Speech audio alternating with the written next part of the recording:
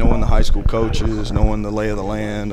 You know, it's a great place. I mean, people are nice here. We've always been well received in Kentucky, and so you know, I don't know. It's just a great opportunity.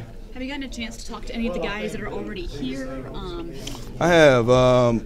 Mason King, the punter, he was here yesterday working out, and got a chance to visit with him. I've got cell numbers on all my guys, so I'll be reaching out to them as we go. And you know, I think from talking with him, I believe that you know, there's some. Yeah, I think it's typical. There's some excitement, anticipation. You know, trying to figure out what's it going to be like, and you know, we're just going to coach them every day and see what happens. And I'm sure that's true for you all as well. There's a lot of building to do, but that could be fun, overwhelming. Yeah.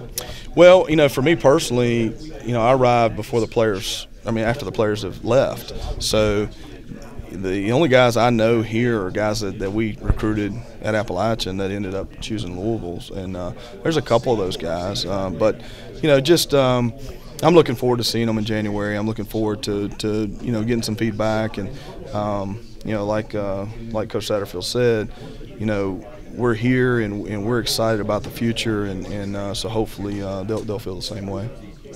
You got it. When you come in late, what do you think that? Okay.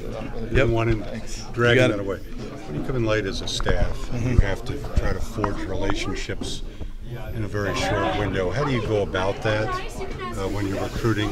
Well, you lean on. You know, really, you lean on what got you here, what got you this opportunity. Try to illustrate how we've used those positions in the past. Hopefully, you're talking to guys that watched our bowl game last weekend and saw us play. We're fortunate. Excuse me. We're fortunate at Appalachian that we have played at a very high level. So I don't think it's much of a stretch for those prospects to watch us play and then see how it relates to a job like Louisville. I think that they can see that it's certainly what we've done there certainly relates to what can happen here. So you know, that's really all you have. I mean, you're really asking these prospects to have some faith in what you're explaining to them, and then really the only thing tangible you have to give them is what you've done in the past, and you just hope that's enough. How